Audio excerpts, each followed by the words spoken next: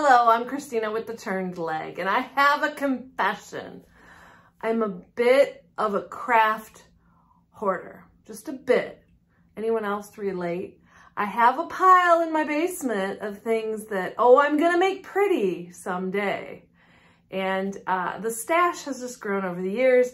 I usually am finding more things than I'm actually finishing. So, spring cleaning, it's time to get rid of the stash and finish up some of those projects I want to make pretty. And so today's project is gonna help me get down my stash and make something really pretty. It's also gonna try out the new DIY paint brushes. Oh my goodness, you're gonna love these. And the new JRV Rice Papers. Let's get started. I found these wall hangings thrifting for only 10 cents each, and although they're faded and in rough shape, I knew I could make them look really special with a little bit of paint.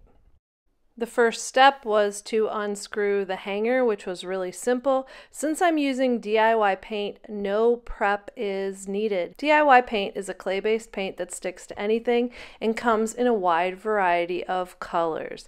If you'd like to purchase any of the painter products that I'm using here today, you can go to my website at shoptheturnedleg.com or visit my booth at Plaza Antiques and Collectibles Mall in Lincoln Park, Michigan.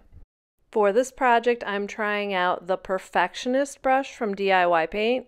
These brushes are the softest brushes you can buy, and they leave a super smooth finish and can hold a ton of paint inside of all of those bristles.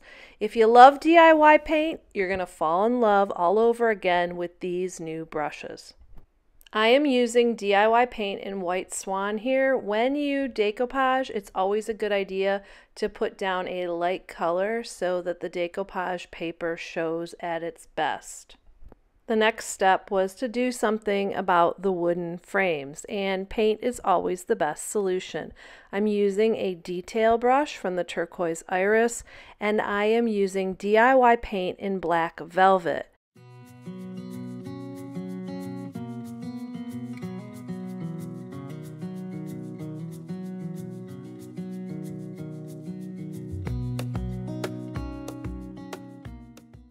I only needed one coat on the frames, and it was time to let them dry. DIY paint lightens as it dries. Once everything was dry, it was now time to decoupage with the new JRV Rice Paper.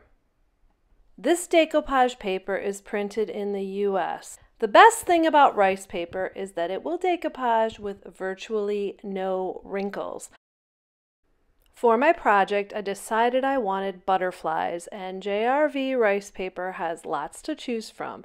I decided to choose the scientific butterfly. My inspiration for this project came from Pinterest and those old Victorian mounted butterfly collections.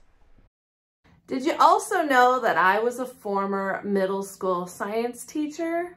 Well, I love all things sciencey, and this decoupage paper from JRV fits in perfectly with that. The scientific butterfly, love it, because I'm really not a fan of dead things. So I think this project is going to be perfect. It's going to give me the sciencey look I want, and it's also going to create a beautiful collection. We might even add a little bling. The next step was to figure out what part of the scientific butterfly paper I wanted for each one of my tiny frames and cut it out. Your cuts do not have to be perfect. If it hangs over a little, there's easy ways to fix it, but it does save you a lot of time if you can get it pretty close.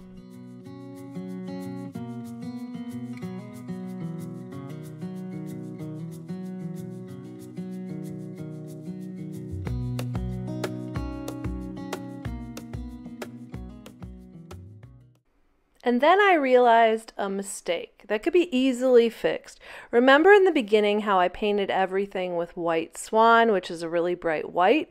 Normally, if decoupage paper covers up everything, it doesn't matter which white you use. But when I lined up some of the scientific butterfly, I realized there might be gaps that could be seen. So I quickly fixed it by adding a little bit of DIY crinoline to the top of each one of the boards. That matched the color of the rice paper much better. My favorite decoupage medium is DIY Liquid Patina Crystal Clear Chandelier. You need to lay down a base coat, and you need to get good coverage, a nice thick coat, pay close attention to the edges, but just not too much. But more is better than not enough. So lay down a coat, and then you're going to put down your rice paper. You can move your rice paper around a little bit, but not too much. Once it gets wet with the decoupage medium, you run the risk of tearing it. So try to get your piece just down and in position, and use your fingers to smooth it in place. I changed my mind on this one as I went, and that's the great thing about decoupage is you can really make it what you want. I added in a few different butterflies and moths. You want to allow them to dry before you put your decoupage layer on the top. Use the DIY Liquid Patina as your top coat, and I like to apply around 3 to 4 coats. It's really important when you're laying this down as a top coat, at least the first coat over the rice paper, you just swipe it on. Don't go back and forth a lot, or you can destroy the rice paper, because once it gets wet, it can be easily damaged. So just put down your layer and leave it, and then put down a few more coats once dry. Once it's dry, it's time to trim the edges. And you can do this after the first coat is dry or after everything is dry. I usually just use sandpaper for this, and I sand like down the edge. And normally that provides the perfect edge. But in this case, there was a raised area past the frame that was just getting in the way and making it very difficult no matter what type of sanding paper or sanding block I used. So instead, I decided to use an X-Acto knife, which worked great. And then I applied a little bit more of the liquid patina to the edges. And now it was time to add a little sparkle. And for this I chose DIY Gold Gilding Wax Golden Rule. You just apply it like wax. Here I am using a JRV stencil brush to apply. You can also use the gilding wax on metal, so I decided to add a little bit to the hooks that originally came with the frames just to shine them up a bit, and then they will dry and it will be like brand new. Are you ready to see how this project turned out?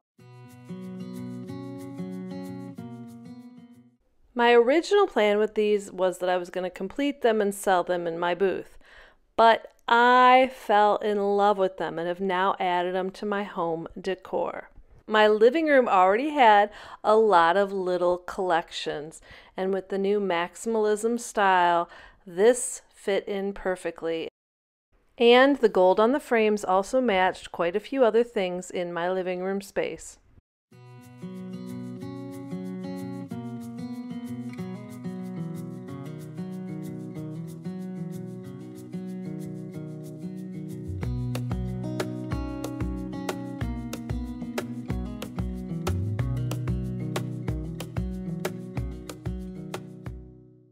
Thank you so much for watching, and hopefully I've inspired you. If you have a stash of wannabe craft projects that you can hopefully complete or pare down, now is the perfect time. And also get out there to salvage, repurpose, and create.